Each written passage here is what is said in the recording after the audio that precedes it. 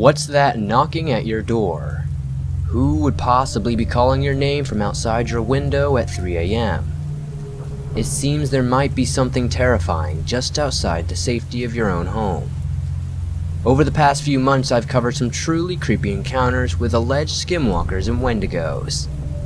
Here is over an hour of the creepiest stories sent to me over the summer of 2018.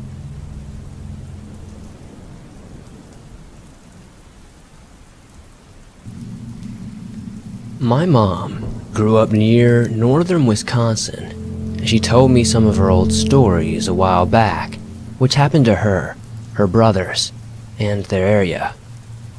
And some of them I feel are worth mentioning. I've had my own paranormal experiences, which I feel are quite difficult to talk about, and I've talked about a few of them in the past. Maybe I'll share some more. For some backstory on my family, my mom grew up rather poor on a junkyard in the country in northern Wisconsin. For anyone who isn't familiar with Wisconsin, this is the part of Wisconsin that tends to have long stretches of forest and a lot of beautiful nature and scenic views. One of the stories my mom told me was something that happened to a family that apparently lived nearby. There was a family driving through the forest, and eventually their car broke down. This would have been in the 70s or 80s, before cell phones were widespread, so they ended up going out of their vehicle and making the journey home on foot. Eventually, however, they started to notice sounds from behind them, as if something was following them through the woods, or perhaps more aptly put, stalking them through the woods.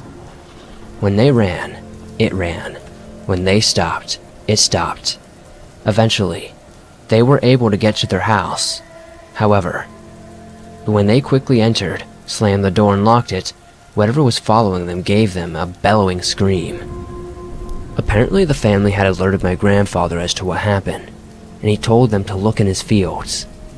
According to my mom, he had apparently came back into the house wide-eyed and alarmed, but he didn't elaborate on what he saw.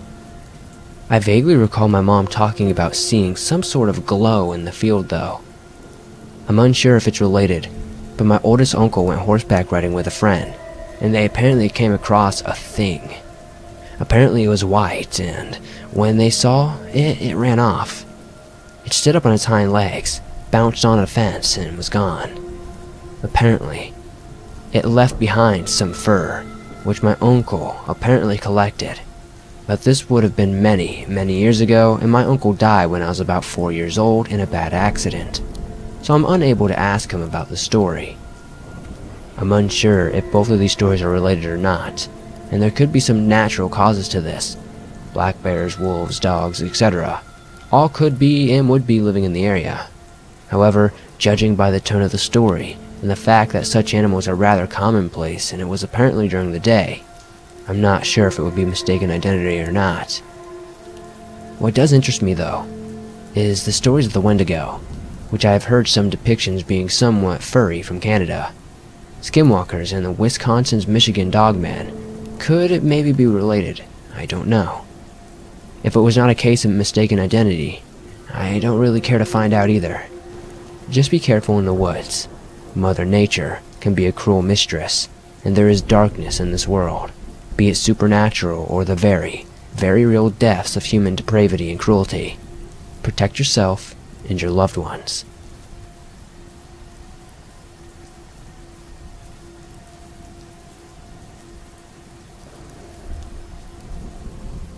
I work as a paramedic in Louisiana. Needless to say, after being in this profession for a while, you'll see your fair share of creepy things. However, nothing I've experienced could top this. The unit that I work on is quite rural compared to most others in our fleet. It was a busy night, so we were posted at a halfway point between our station and another in town to cover both parts of the area. We liked to post off the road about a quarter of a mile into the woods so we would not be bothered while we were there. It was late, so my partner and I got to the back of our unit because there is much more room to stretch out and relax in the back. My partner was asleep, and I was messing around on my phone. I felt something bump into the side of our unit, shaking the whole truck. Now, our trucks are heavy, and it would take a substantial amount of force to shake it like I had felt. I woke my partner and told him, but he brushed it off, thinking I may have been dreaming or something. Then it happened again. He immediately shot up and looked out the window, and I did the same. We couldn't see a thing outside, and it was too dark. We made the decision to cut on the unit floodlights, which illuminate the entire area around the truck. I moved from the window to hit the button, and my partner stayed behind looking out the window. As soon as I turned them on, my partner gasped and jumped back from the window. I could see it as well. The light from the back of that unit illuminated an approximately 7-foot tall creature. It looked like it was turned around, but I could not make out a face. Most of it was hairless, but I did see some matted patches of hair here and there on its body. It had extremely long, skinny arms that appeared to drag the ground behind it. The parts of the body that were hairless appeared to be gray and wrinkly. It wasn't moving, just standing there with its back towards us. We decided to radio dispatch and told them to get a police unit to our location, as there was a large animal outside of our unit. About 5 minutes later, we saw the lights from the police unit come from down the road. The creature looked in the direction of the lights, turned its body, and very calmly walked into the woods. The officer walked up to our unit and opened the door. We explained to him what was going on. He said that he didn't see anything as he was pulling up, and whatever it was gone now. It's been a few months since seeing this creature, and I've never seen or heard anything like it, and I have not seen it since. Granted, we don't park in that area anymore. Needless to say, we have stayed in the front of the truck now when posting, ready to floor it and drive away if anything like that happens again.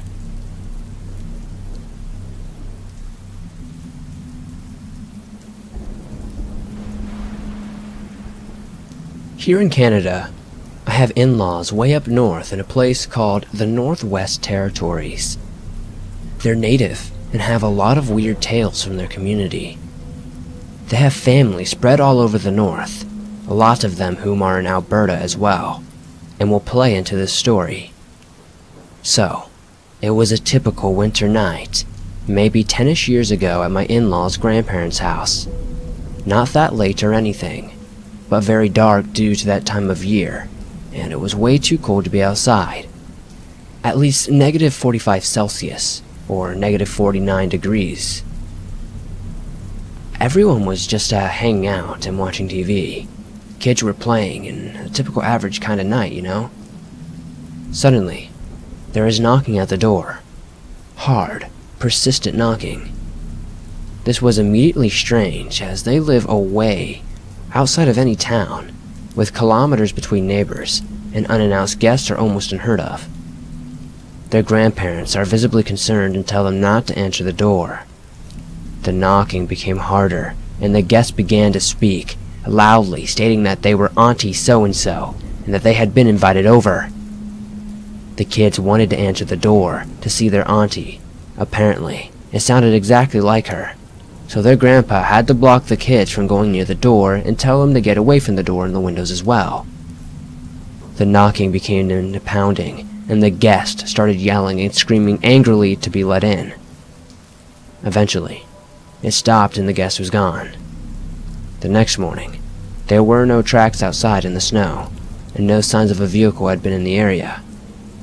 This auntie lived in Alberta and had made no plans to visit. Anyway, that's about it. Not much for excitement, but that kind of shit is weirdly common out here in some places. Believe it or not, Wendigo is a major piece of folklore in that family as well, and they refuse to talk about it out of fear of drawing one in.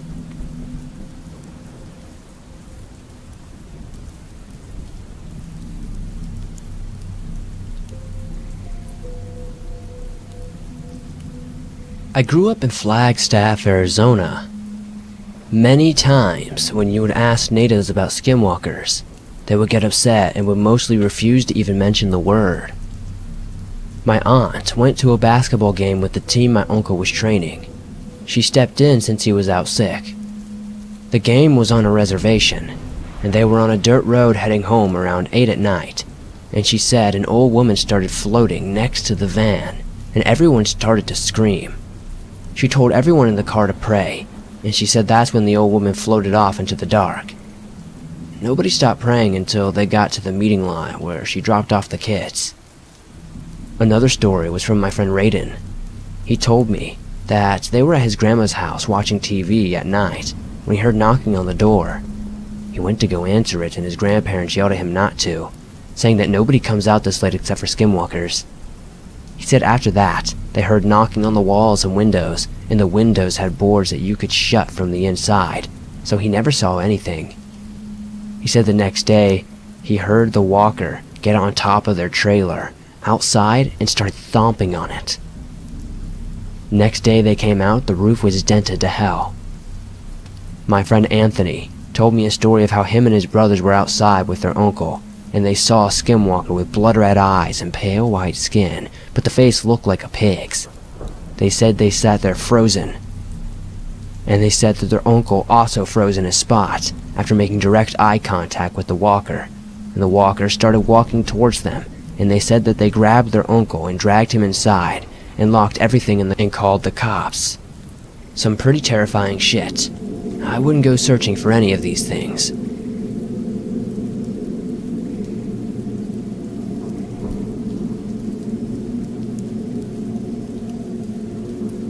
It was around 11 p.m. at night. We wanted to visit a graveyard, so we ended up going to Double Butte Cemetery near South Mountain in Phoenix. As we were pulling in, a coyote dashed across the car and ran toward the mountains. It looked weird, like one of those overbred, incest German shepherds that are all short and hunched over. But I didn't think too much of it. We parked and walked away from the car and explored the graveyard. There were no sign of people or coyotes, but whenever we walked near a bush or a tree, we heard rustling. But we figured it was just some sort of rodent or bat. When we were done, we walked toward the car to leave, but we saw a cool little gated sanctuary garden type thing. So we went in there and sat for a little. All of a sudden, we heard what sounded like a weird mix of a laugh, scream, and a howl. I was confused to what this humanist scream was at first, so my mind immediately translated it to multiple coyotes, a pack. We were about to leave, and then we saw 4 sets of glowing eyes, crouching and coming toward us. Fast. I still figured an angry coyote pack, so we ran to the car. After being safe in the car, we got a little more ballsy and tried to find them. They were nowhere to be seen. I saw 3, maybe 4 shadows of human figures on the other side of the graveyard from the car. I thought to myself, wow, there are people here this late. I wonder why we didn't see or hear them. It's a pretty small, flat and treeless graveyard. Basically, just dirt and desert. So I'm pretty positive we would have known if there were others. Their shadows disappear for a while, but I'm still looking toward that direction. That's when I saw the weirdest figure, hunched over, walking in the most awkward way. The way its body moved was swift and unnatural. It was the same direction where I saw the people. We drove over to that direction and found nothing and left. We get home and we noticed the car is scratched up everywhere, like a coyote was going crazy on top of the car. The scratches were long and dragged, in different directions, and a few dirt paw prints all over the car. We had a car wash the next day, and the car was completely untouched before, and I'm pretty sure of that. We also left a McFlurry in the trunk of the car, which was untouched and not moved. If coyotes got on the car, it definitely would have been destroyed, considered how dramatic the scratches were. So yeah, I'm wondering if what we saw were skinwalkers. The graveyard is also near a reservation, and it seemed like a lot of Arizona pioneers and natives were buried there.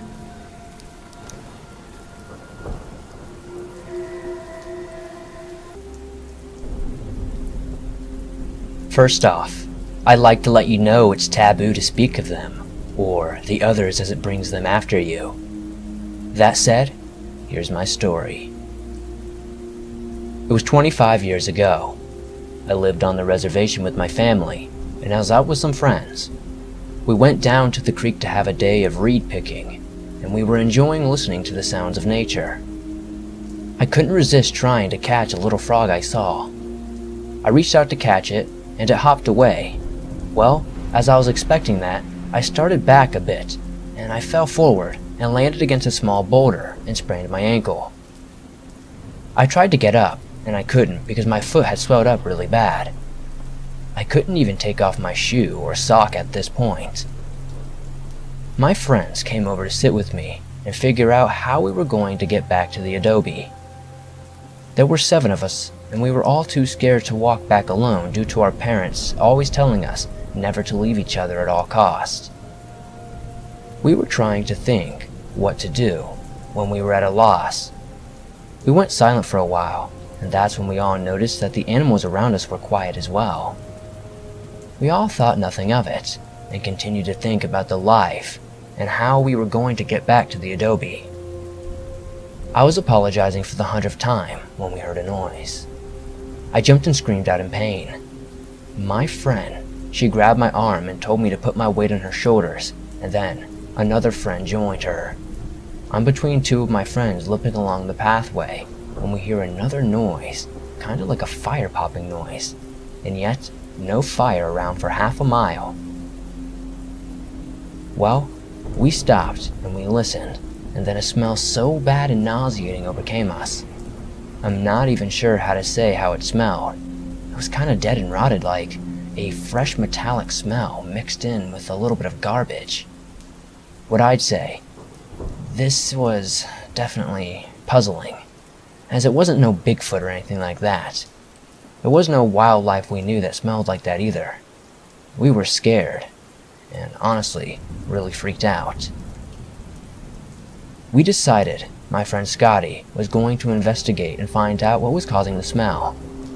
We were fixating and arguing with him because we didn't want him to go. The smell became so strong, we all vomited, and we couldn't breathe without an overwhelming, disgusting, nauseous feeling overwhelming us. You may think I'm nuts, and at this point I wouldn't blame you, but I'm telling you this right now. This is the God's honest truth. When I was able to stop the nausea and vomiting, I looked up from between my friend's shoulders and saw the most horrifying thing I have ever seen in my life. Right on a hill in front of us, about 1.5 yards away, stood a skinwalker. He was starting towards us and making hardly any sound at all. We'd been warned about them and we knew we were going to have to get away from here. I decided, pain or not, I was going to just suck it up and run as best as I could. I wasn't going to let my friends go down because of me. I let go of their shoulders. I took a deep breath and I started to run as fast as I could.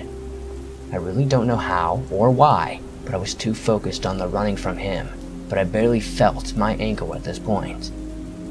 We were all at a dead run down the path across the fields and finally reached the adobe. We all ran in, gasping for breath, and my mom and my friends' moms looked at us asking what had happened to us. We were so freaked out and running, as the hounds had been after us. Well, Sarah caught her breath first and started to ramble on about what had happened. I started calming down and collapsed and cringed from my sprained ankle. My mom came over with Mary Ann, my cousin's sister-in-law, and both started to work on my ankle. I got chided for being clumsy and trying to mess with wildlife. I was so badly in pain I wanted to scream. I asked if I could have some water, and my mom gave me a little bit. She told me to drink slowly as I get sick if I drink too fast. My sister and brothers came in and we were told to go get healing herbs from the shaman. I was passing in and out of awareness, and I could barely hear bits and pieces of my friends telling their stories about our ordeal. I must have passed out since when I woke up I was in my bed and my mom was sitting in a corner, churning bread to cook for dinner. She immediately came to my bedside and said the shaman had been here to see me, and he said I'll be fine. We all should be okay. He didn't think we were affected by the bad spirits, but we need to follow orders in order to stay safe from now, as he thinks it may be a warning to us. I still wonder to this day who he was and why he was warning us and about what. I will never know. but I since then have moved and grown up. But I never have and never will mess with wildlife for any reason unless it's to save a life. I'll just watch it from a distance and enjoy its beauty. I'm not in any hurry to be punished by the evil spirits for doing evil things. I prefer to be an okay person and to just worship our great spirits, our creator. You may not believe me, but I will tell you this one. Don't speak about them, and don't let them possess you or kill you.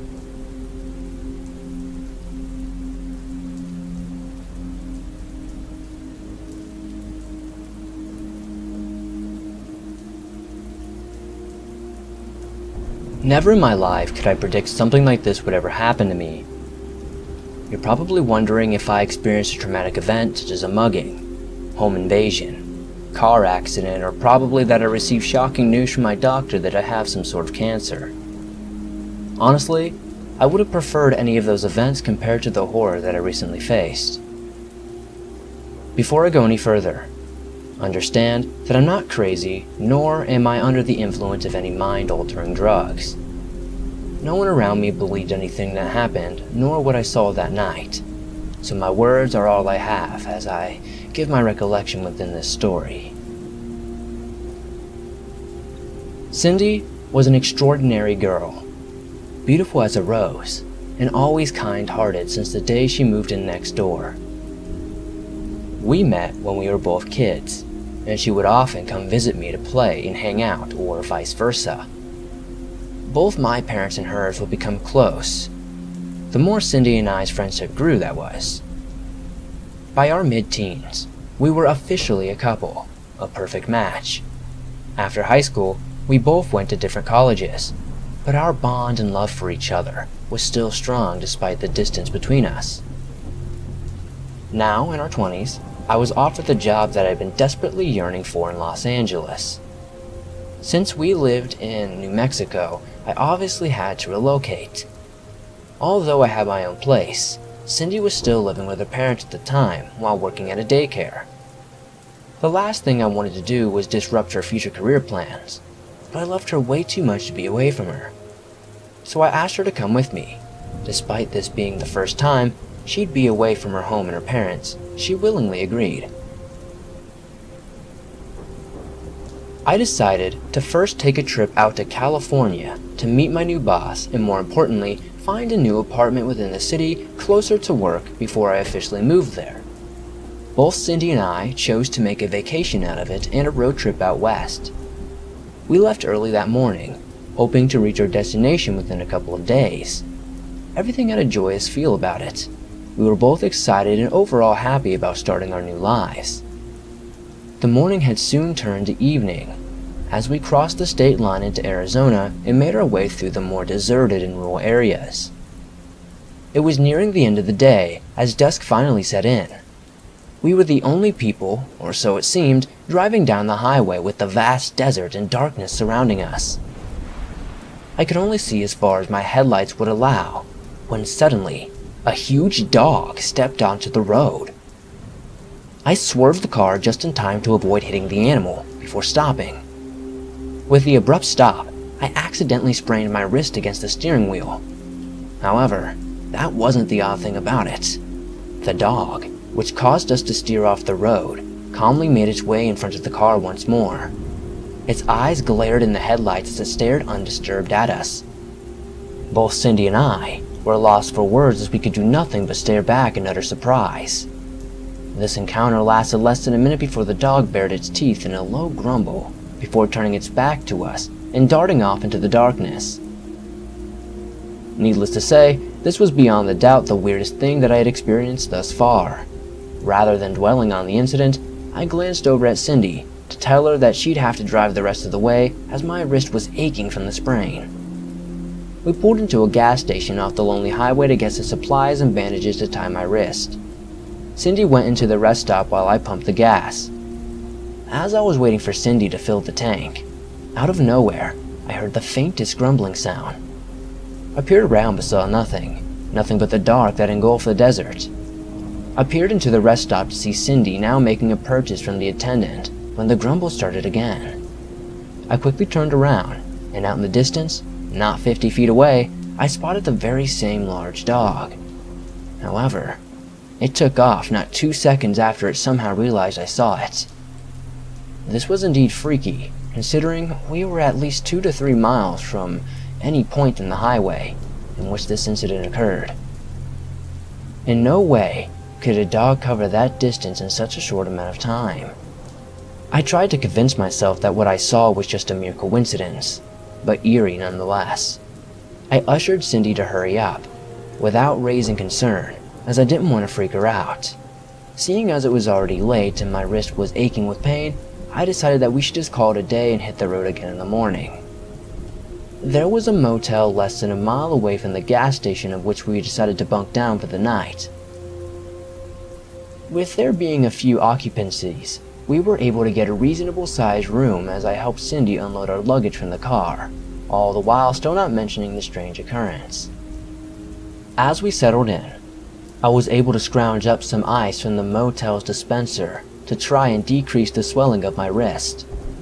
As I lay on the bed and tried to relax, Cindy kept rifling through her handbag in concern. As it so happened, she had forgotten her credit card back at the gas station.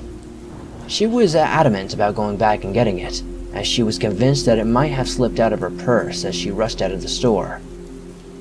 She was a little worried and concerned, so I opted to go back to the gas station and see if I could find it for her, but she chose to go herself as I was in no condition to drive.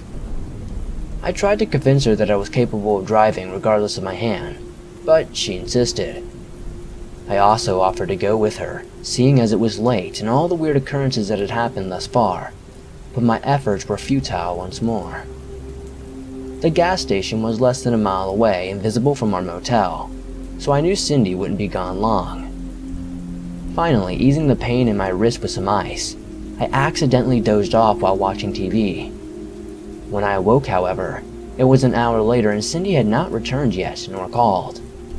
I tried reaching her, but it would continuously ring without an answer. After calling her a couple more times, but to no avail, I went over to the front desk to check with the night manager as to whether he had seen Cindy since we checked in together. Apart from seeing her leave the parking lot an hour earlier, he assured me that he hadn't seen her return. My worry soon transitioned into fear. Although the manager offered to call the police, I told him that I'd check the gas station to see if I could find her there before we alert the authorities. Cell phone usage is not permitted around the vicinity of gas pumps, so there was a possible reason she wasn't answering. I chose to walk over to the station, since it was under a mile, which would approximately take me 15 to 20 minutes if I hurried. Reluctantly, I began to trek down the dark highway, guiding my path with the use of my flashlight. I tried desperately to stay positive, conceiving every possible excuse in my mind as to why Cindy had been absent for so long. The further along I went, I came across tire marks on the road as if a car had veered off the highway.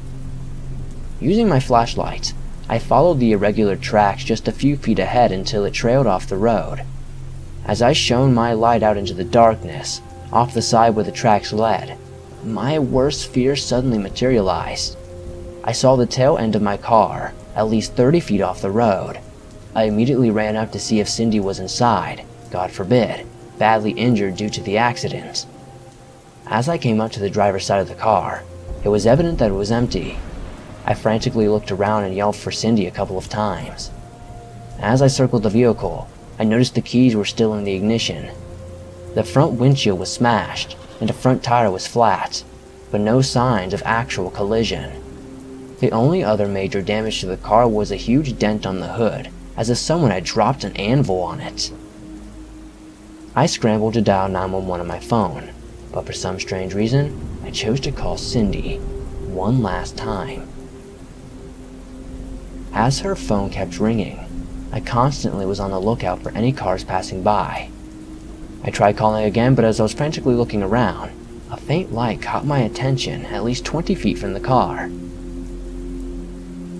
I hastily approached the object on the desert floor, and as the light in question came into recognition, I realized it was Cindy's phone which I had been calling.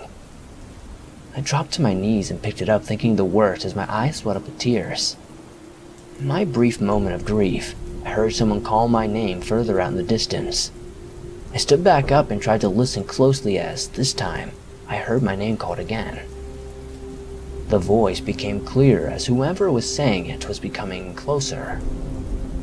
Focusing my eyes, I could see a figure in the distance closing in. I called out to it, but when the reply came, I realized it was Cindy's voice. I bolted toward her, feeling a sigh of relief. I pointed my flashlight at the figure and began to slow my pace, noticing Cindy walking toward me in a weird way. One of her legs was dragging as she propelled herself with the other, whilst one of her arms was waving at me in a kind of strange manner. At first, I thought she was hurt from the accident, but the closer I got, the more fearful I became. Something didn't seem right about her as I stopped in my tracks and watched as she extended her arm toward me and began tilting her head from side to side. Whatever this thing only feet away from me was, it sure as hell wasn't my girlfriend. The being that appeared as Cindy kept calling my name as it moved in closer and closer. Its body began contorting in weird positions as trying to act more human. That didn't catch my attention more so than whatever it was. It also wore Cindy's clothes, it looked like, except they were inside out. I slowly began to back away, keeping my light on it. I can only speculate that it somehow became aware that I realized it wasn't who it was pretending to be, as its eyes glared a bright red and the grumbling sound of a wild dog escaped its mouth. The gas station wasn't too far up the highway, but if I were to make it, I'd have to run like hell. Before I could even plan my escape, the thing dropped to the ground on all fours, as its body began to contort more rapidly, and I even heard its limbs snap. I took that as my cue to run. The moment as I back onto the highway, I bolted toward the gas station in full speed.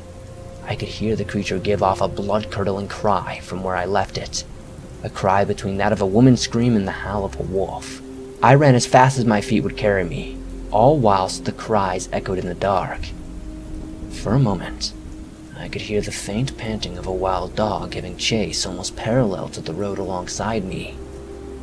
Whether it was chasing me or not, I was just a few short feet away from the gas station. There were no cars at any of the pumps as I hurried into the gas station store so frantically that I tripped onto the floor the moment I burst through the doors. The attendee rushed over to me to see if I was alright, but I was more focused on whether that creature had followed. It glared at the outside and its surroundings as I stood to my feet drenched in sweat and breathing heavily. The attendee kept trying to get my attention and asking me if everything was okay, but I didn't even acknowledge him until I realized that there was no sign of that thing anywhere. I stepped outside briefly only to hear the still silence and the occasional rustling of the desert wind. Finally, directing my attention to the gas station attendee, I immediately asked him as to whether he had seen my girlfriend return. I tried explaining that she was missing as well as being chased by some weird creature on my way here. He asked her name, but when I told him, he froze for a moment, then reached behind the counter drawer and pulled out Cindy's credit card. The same card she was supposed to return for after he handed it to me. The realization that something horrible had happened to my girlfriend settled in. I ushered him to call the police, whom arrived at the gas station about 15 minutes later. I recounted everything that happened to the police except for my encounter with whatever that creature was. How could I possibly explain what I saw and not be thought of as a mental case? I was shaken to my core, but had to remain sane for the sake of finding the real Cindy. I led the police to the site of the car wreck and the motel where the rest of Cindy's belongings were. The cops launched a full search and investigation of the sudden disappearance, while I was taken in for questioning that very night as being labeled the only suspect. Video surveillance at both locations revealed the time when Cindy left the motel, but never arrived at the gas station. Since I refused to recount my encounter with the fake Cindy, all fingers pointed towards me as the primary suspect, though I was ultimately released from the precinct due to lack of compelling evidence that implicated me with her disappearance.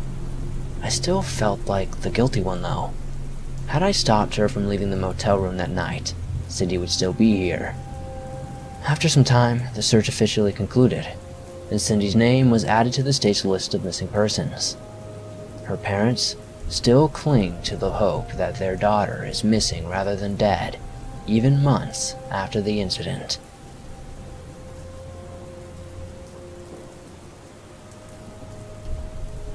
I'm a 23-year-old woman, and I'm half Cherokee, from Georgia.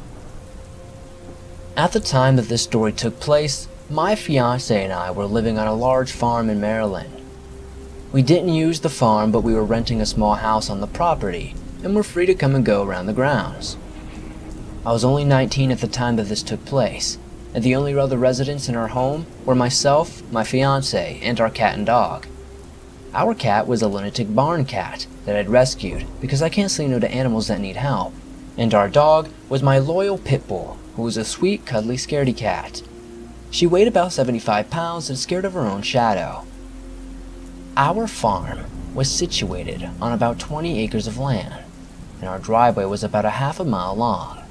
So usually, when I would get home from work, my loyal dog and I would go for a walk, and usually I brought my fiance with me. Not that I was afraid to go out alone, just that he spends too much time playing games and all. I like him using his legs. After our driveway was a 12-mile long road through the woods and farms until it finally reconnected with civilization, so it was safe to say we were far from other people, except for our landlord, of course. The rest of it were miles of wheat fields and solid forest for 2 more miles. Now that you have a bit of layout, on to the really creepy bit. So, it started off like any other weekday evening. My fiance and I returned home from work to our happy cottage and happy pets. Harley, our dog, was frantic to go out for a walk, so I quieted her and changed her into her walking clothes, and I asked if my fiance wanted to come with me. He had gotten home shortly after me, and said he had seen one of the coyotes that we have had around close to the field by our house. As you may know, coyotes are mostly scavengers, especially out here on the East Coast, so I wasn't too worried, and I am very capable of defending myself. I caught him a puss, and then told Harley that we could go, and that we would be fine without him. Laughing to myself, we left the cottage and started walking toward the driveway. The sun was going down, and the October air had started to get a chill to it, and it rustled through the cornfields next to our long driveway. The corn was about 6 feet tall at this point in the year, and impossible to see through, so I assumed that my fiance was just trying to scare me because there was no way he could have seen a coyote in this field. Harley was enjoying her time in the field, tearing in and out of the corn stalks. On our way up to the driveway, I knew, that was a big of a coward as she was, that she would alert me if there was any danger coming, and she would very quickly run away. By the time I reached the end of the driveway, the sun had set and the moon, which had already come out, was shining high about the fields. It wasn't quite full, but it provided enough light that I didn't need to use my flashlight or Harley's collar light. We turned left down the road and proceeded across the first section of the field. The first field was soybeans. If you don't know, they are relatively short plants that nothing but a rabbit could hide in.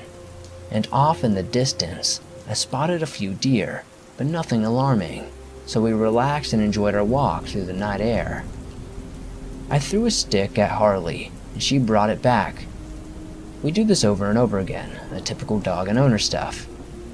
We reached the first small section of trees, and Harley stopped and bumped into my leg, letting me know there was something ahead.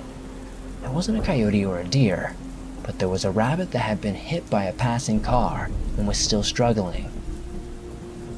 As much as I hate to say this, there was no way it was going to live, and honestly, it's probably what drew the coyote pack in.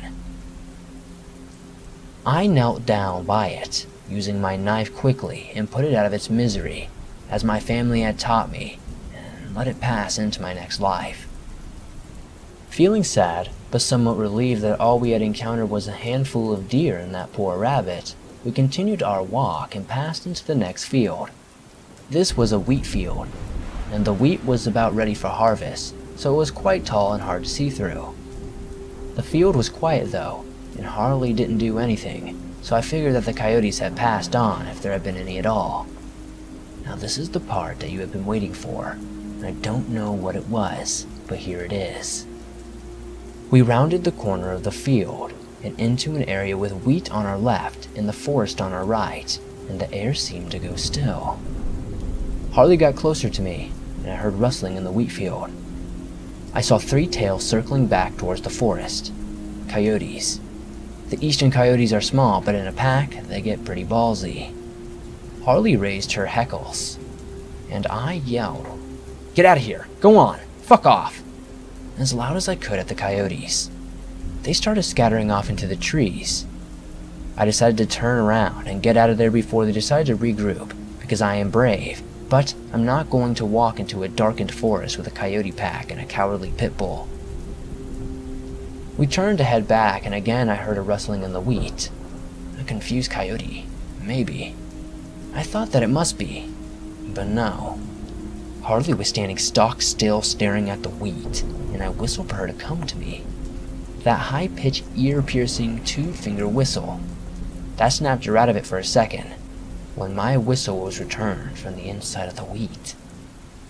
All of a sudden, all of the family legend I had heard came flooding back to me, and I expected to see a tall, thin creature emerge, but nothing did. I didn't smell rotting meat or feel a sense of dread. Instead, I was transfixed with fear and curiosity. I whistled again. The whistle was returned again. Very human sounding, but at the same time, not.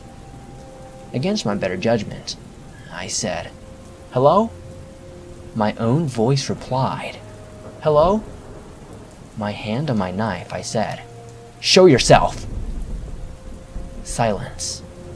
No bugs, no coyotes, no Harley noises, just my own breath. Slowly, the rustling started again, and I turned on my flashlight. I shined it on the wheat field, and what I saw confuses me to this day. Animal eyes. That green-yellow reflection of light was cast back at me, but what it was connected to didn't make sense. There was a girl, no more than 14 or 16, crouched in the wheat. She wore what I think must have been some kind of deerskin or fur, and she was naked otherwise. She was very thin, and looked as though her skin had never seen sunlight. Her hair was long and tangled with wheaten leaves. Under any circumstances, I would have said she was beautiful, but at that moment, she was terrifying. We stared at each other for what must have been a solid minute or so, but felt like much longer, until I heard the unmistakable coyote howl from the forest. Both our heads snapped toward the noise, and I immediately heard her take off through the wheat toward the sound. At that same moment, Harley took off toward our house, and I went after her. We didn't stop running until we got to the driveway, and I stopped not wanting my fiancé to know I was running away from something. I could still hear the howling in the distance, and we started walking at a brisk pace.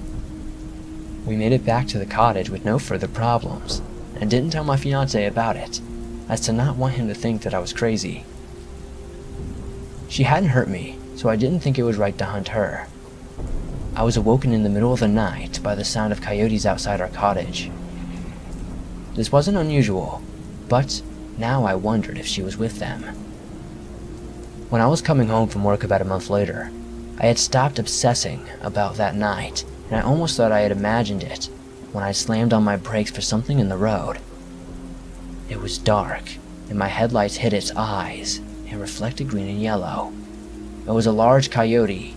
It just stared at my car for a moment and then ran off into the woods. I know this sounds crazy, but I still wonder if that was her.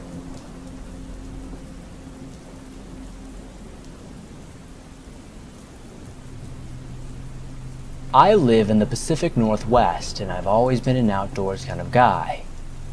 I love to camp and hike and spend most of my time outside. Now, I'm not oblivious. I know to take precautions such as carrying a knife and letting someone know where I'm going. Usually, I'll go with my Bernese mountain dog, but on this occasion, I was with friends. I heard of wendigos and all of that before, but I had not ever seen anything out of the ordinary, so I assumed they were just that. Stories.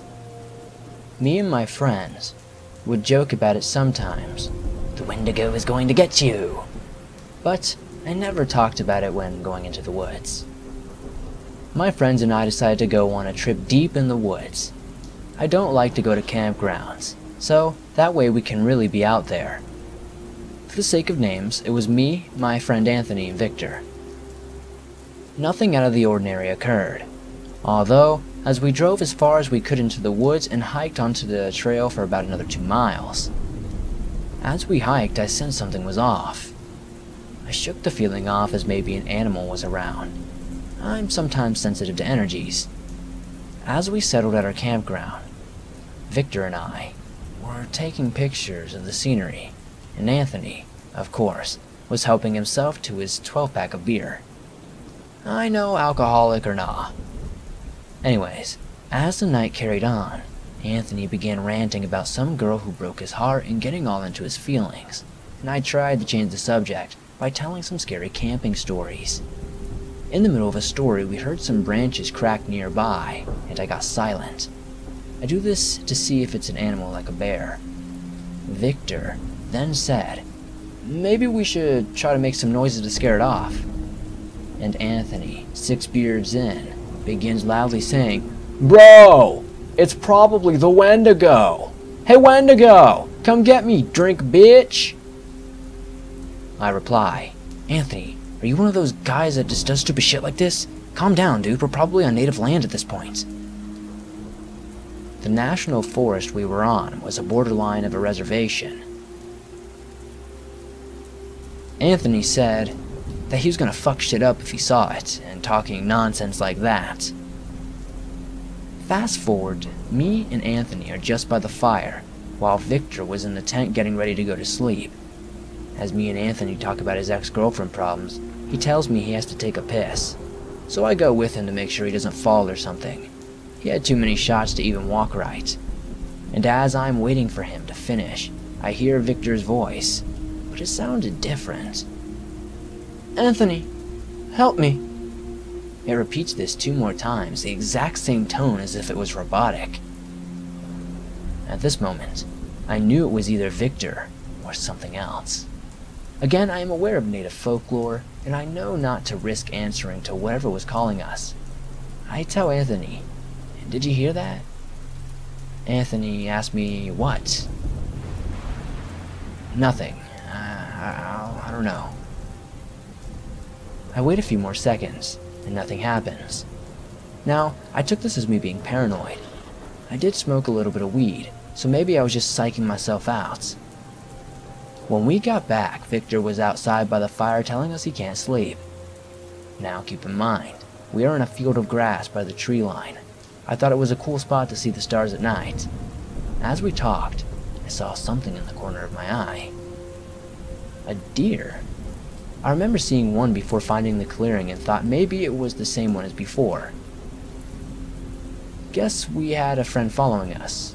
Well, I soon found out it was no friend. My friends saw me looking at the deer doing its thing in the field eating grass. Me looking back at my friends, guess we have a visitor. Victor said, "A Wendigo," laughing, and of course Anthony says, "I swear if that's one, I'm killing it." And he starts screaming at it again. "Anthony, leave the freaking deer alone." At this point, we aren't paying attention to the deer and are just talking face to face by the fire, when I glanced back and the deer was gone. Like, not gone from the spot, but vanished. At the time, I didn't think much of it, but then Anthony gets up and shouts, "Wendigo!" And as soon as he says it, I see the deer peeking behind a tree. As I make eye contact with it, it opens its mouth and speaks. It said, in the most inhuman, distorted voice I had ever heard, "Anthony, help me." I froze. I couldn't believe what I had just seen. My friends noticed this and turned around to face the deer, which was standing on 2 legs and about 8 feet tall. Its mouth opened more, revealing sharp teeth, and its screams, and this maniacal laughter. We took off into the woods, not even caring about our campsite. Thankfully, we were right by the trail that we took to get there, and as I'm running faster than I ever have before, I turn to see that this thing is following us, saying, "Anthony, come here." in a demonic voice. We split up to make this thing lose us somehow, and by some stroke of luck I found somewhere to hide under a huge fallen tree and crawled into it with Victor. As we sit there staying quiet as we possibly can, we hear heavy footsteps and heavy breathing. Then luckily, it continued on. After what felt like an eternity, we got out and desperately hoped that Anthony was still around. We decided to head to the truck, and thank God Anthony was there, locked inside it. We got in and got the hell out of there, but before we took off we heard the most haunting scream that echoed across the room. Safe to say, I'm never taking him camping again, and I don't think he wants to go after that experience.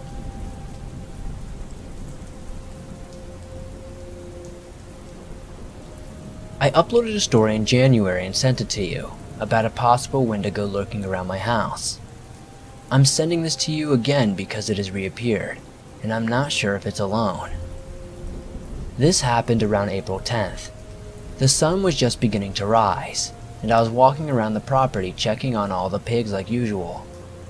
Most of them were lazing about in the hay, but I noticed as I slowly made my way out back, the pigs that were restless and making noises, letting you all know now that I had a machete that I shoved in my belt at the time.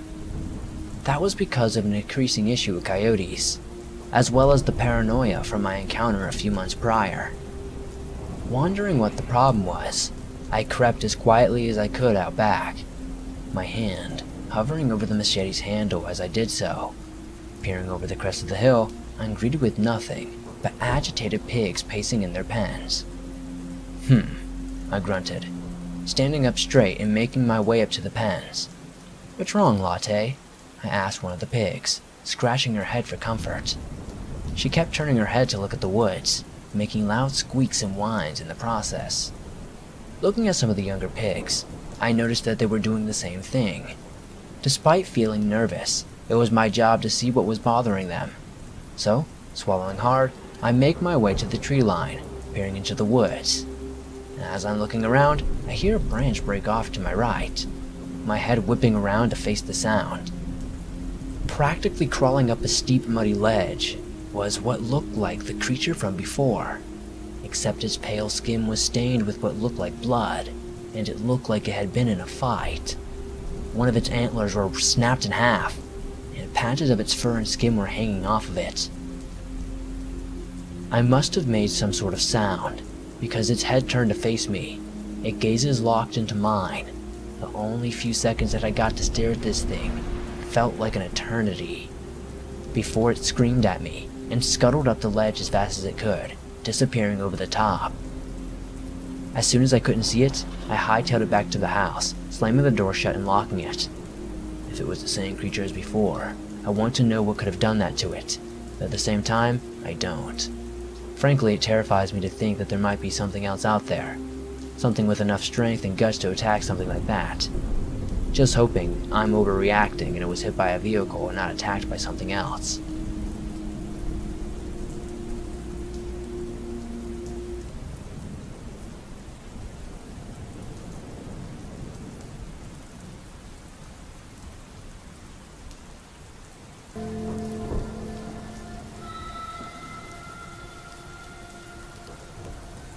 Back about 10 years or so ago, my good friend and I would occasionally take trips to her family's property out in the middle of nowhere.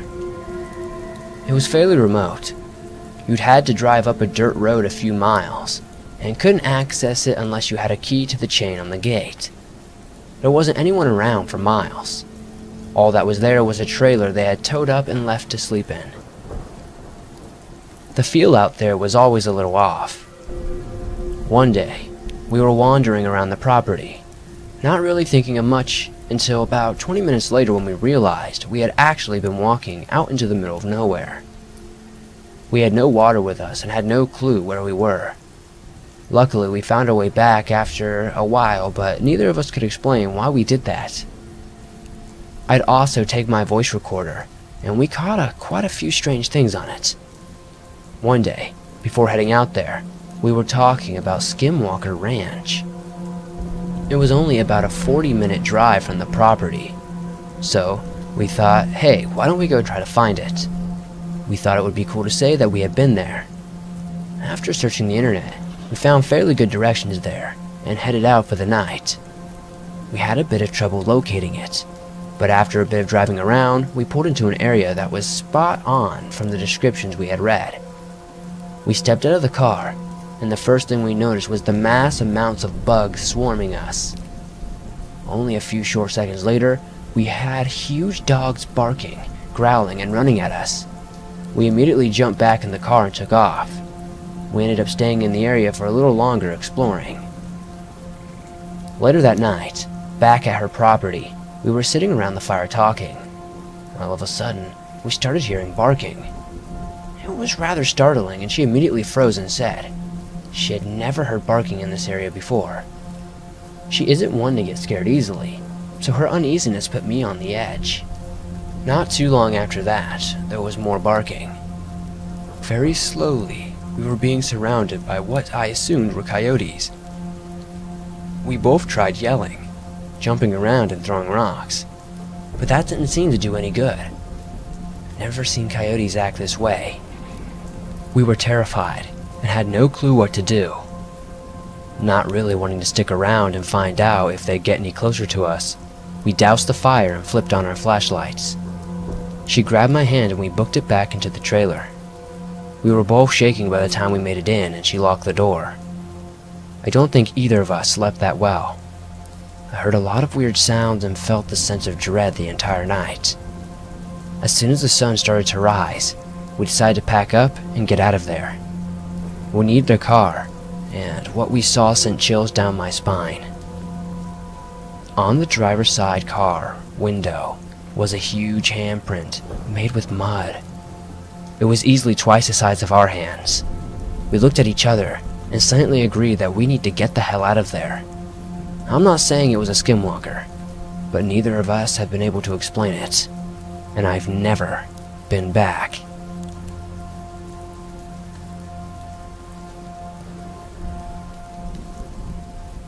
Some background. I live in a rural county in Texas. I live in a rural suburb about 1.5 miles away from my grandparents, who live on an expansive longhorn cattle ranch. My grandparents are currently on a trip to Michigan, and they needed someone to watch their house, take care of their diabetic dog, and water the garden for a while. I love being alone and in the country, and I wouldn't be that far from my mom and stepdad, so I agreed to do it for them. The first 2 days were fine. It was on the third day that this began. It was about 8:30 at night. I had just made myself dinner, a Lunchable, and was ready to sit down in the living room and watch TV for a couple of hours until I went to bed. The recliner I was sat in at my grandparents' living room was directly beside their large glass doors, and I could see into their backyard and into their ranch from my seat. Just past the fence of the backyard were about a dozen deer, which wasn't odd considering there's an insane amount of deer where I live. I watched them for a second, when all of a sudden I felt a wave of fear rush over me. It was like my brain stopped seeing the deer as something harmless, and instead it became a very imposing sight.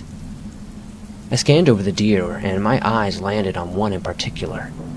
I noticed it because even though it was a doe, it was a good bit taller than the others, and seemed to be oddly bulky and slightly misshapen.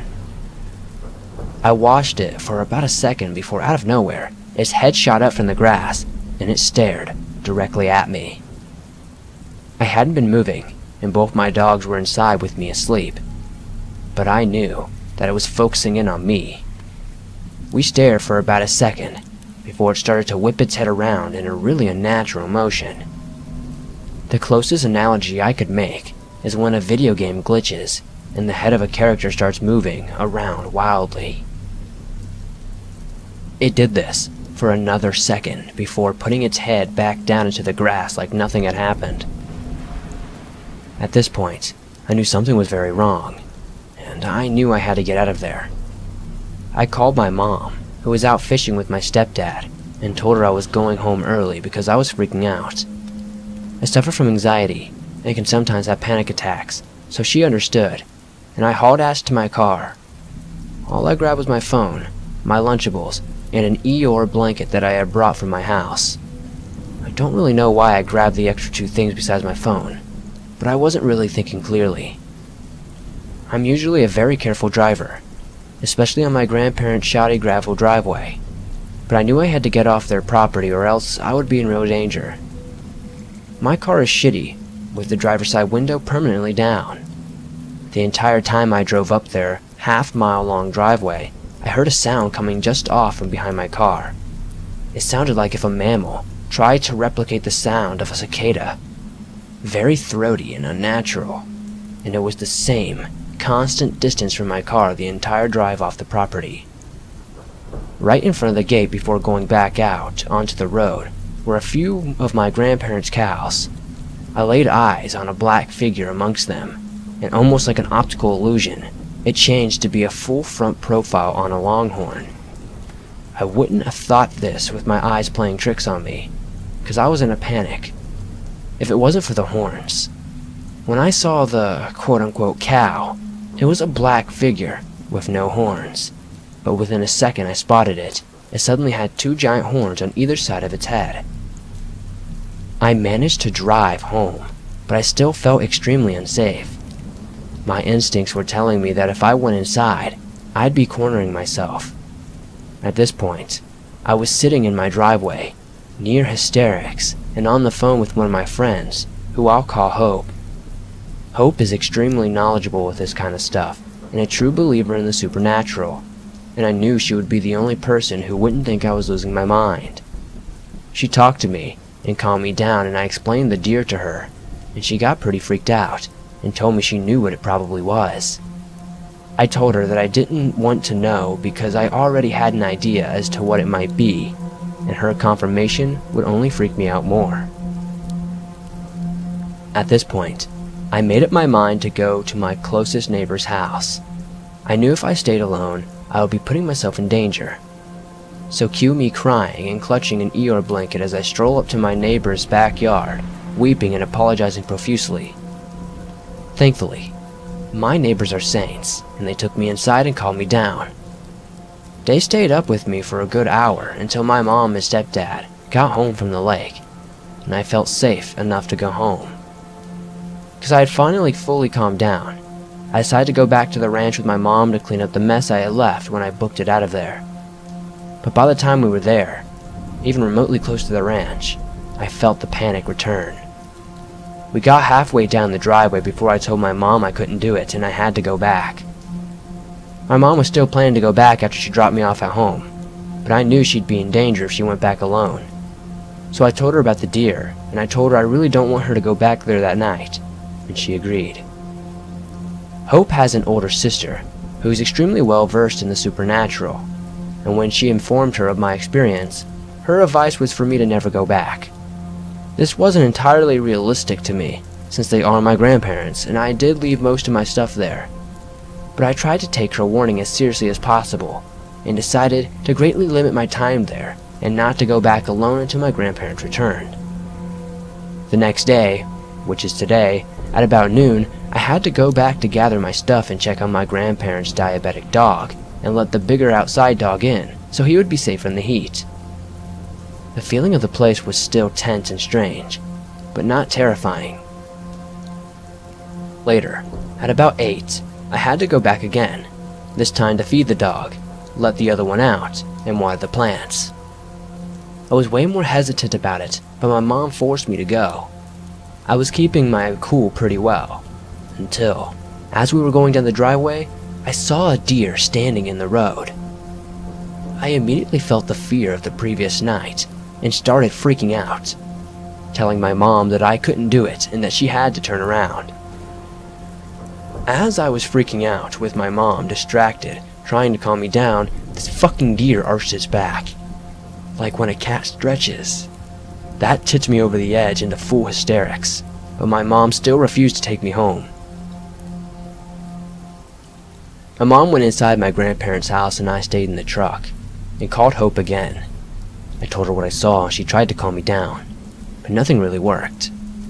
As I was freaking out on the phone, I saw a black shadow dart into and then out of the rearview mirror. That was it. I called my mom and was screaming for her to come back inside and take me home. Even during normal panic attacks, it never reaches this point, and my mom was screaming so harshly that my vocal cords hurt. She tried to convince me to come inside, and eventually she decided to take me home, and I was hyperventilating and sobbing until the moment I arrived back. At this point, I'm terrified and I don't know what to do. I've never experienced anything like this before, and although I hope this is going to be an isolated sense of occurrences, I can't be for sure. For now, I'm going to try to stay away from my grandparents' ranch, but that really isn't realistic. I could use any advice you're willing to give.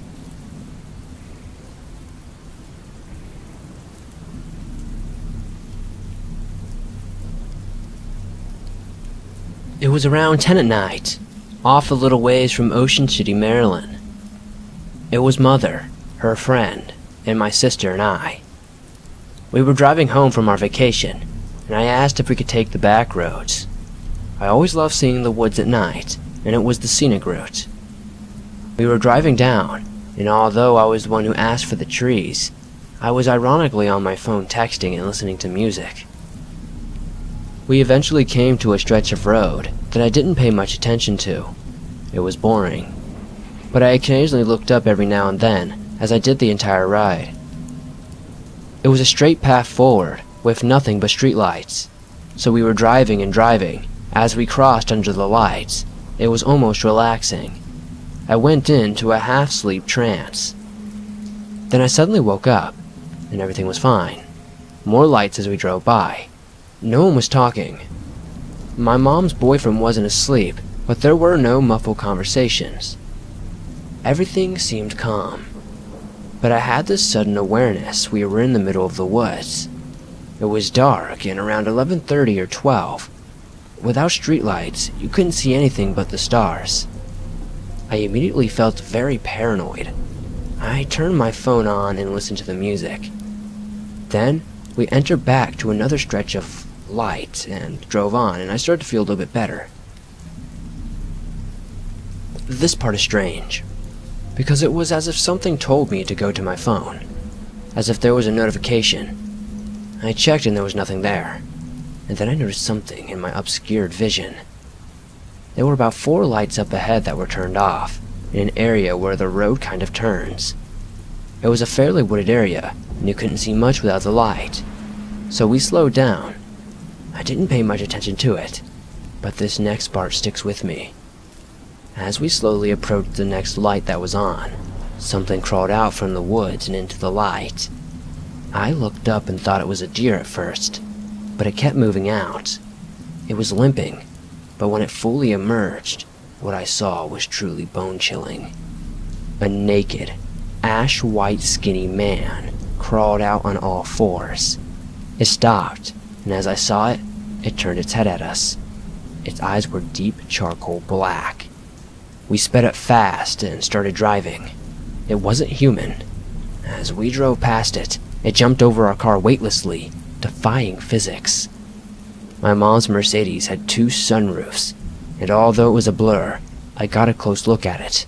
As it passed over the car, it landed behind us and faded into the black. The scary part was, when it jumped over our car, our sunroof was open.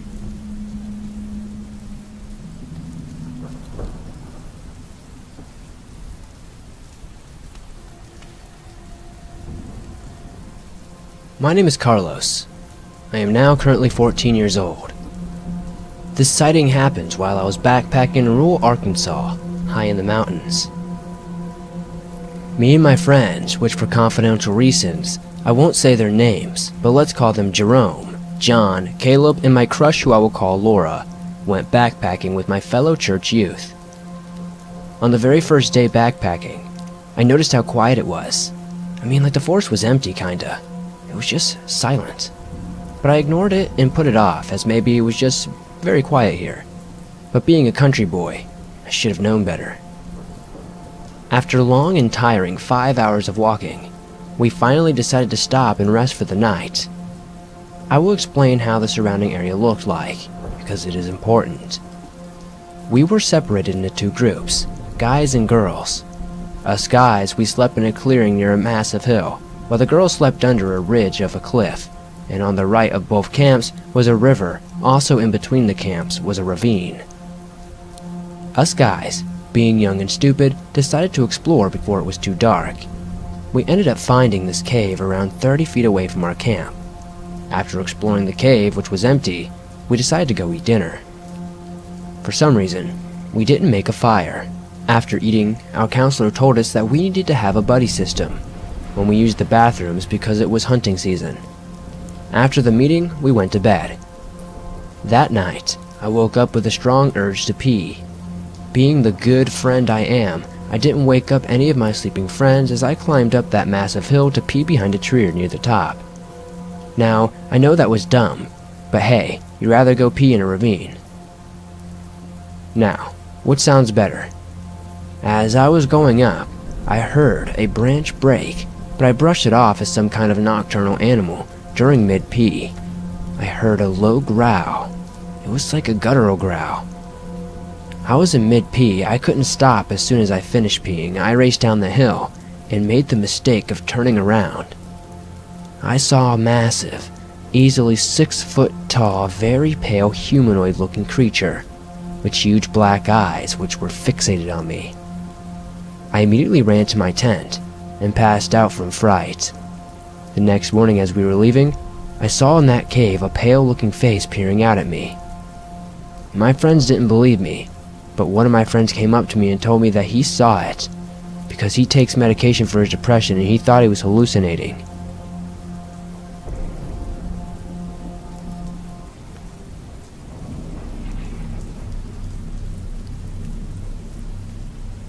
A few months back, I was on a routine third shift. I work as a police officer in a very small town in Ohio. It is currently the middle of fall. I'm not going to say where. People can find it pretty easily. Anyway, I was on night patrol, driving in my patrol car. Most nights, we are required to get out of our cruisers to check areas our cruisers can't fit. There is a super long, almost 2-mile bike path we are supposed to walk down. Well, one night as usual, I got out and walked the path. Usually, we do this to make sure no one is hurt or overdosed. My flashlight was dimmed during the walk, since I forgot to put it on the charger earlier that day. About 1 mile into the walk, I start to feel very strange. Not a typical gut feeling. A feeling that you know something is wrong, or something is about to go wrong. I began to hear leaves crunching. Turning in every direction, the leaves would break. My light is so dim it is hard to see much of anything. I continue trying to get this walk over. I start to speed up. In doing so, I must have triggered something's instinct. Every time I sped up, the breaking of leaves would get louder and continue with my pace. I get to the point where I know something is there, so I just stop and listen.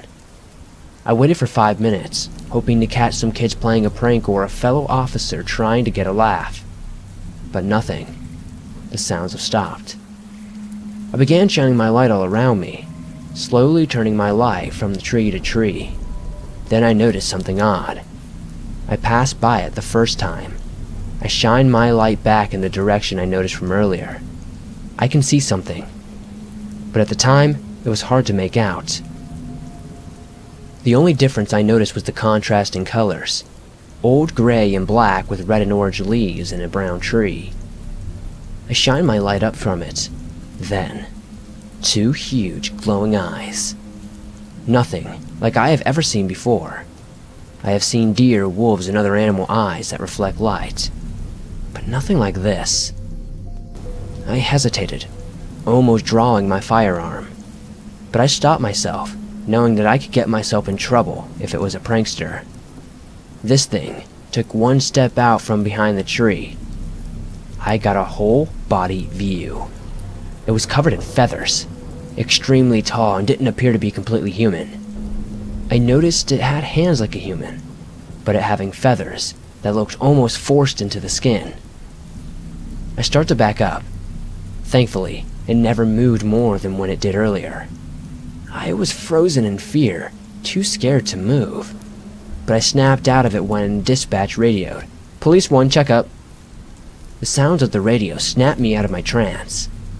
I started walking backwards very quickly, not taking my eyes off this thing one time. It felt like forever, but I finally got back out of those woods. My cruiser was in the clearing. I bolted as fast as I could to it, not looking back until I got back in. I looked into the wood line from where I came in. Then I could see this thing's whole body, head shaped like a demonic owl.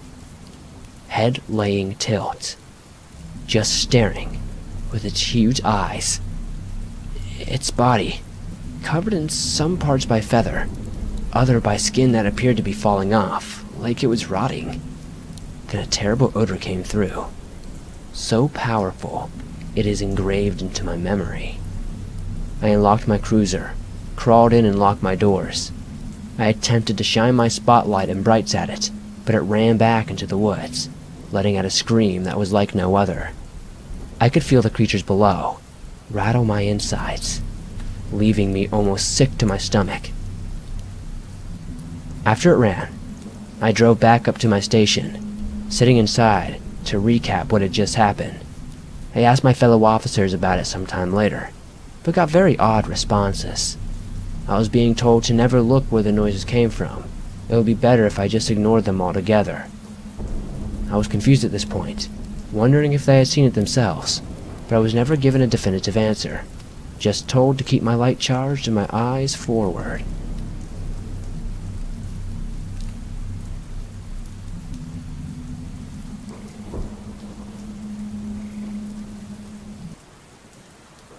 If you enjoyed these stories, please hit that like button as it helps me out a lot.